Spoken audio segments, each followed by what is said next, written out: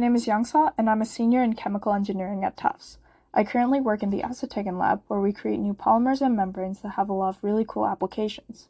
In my current project, I'm creating a polymer with positive and negative charged branches, which can form resilient hydrogels.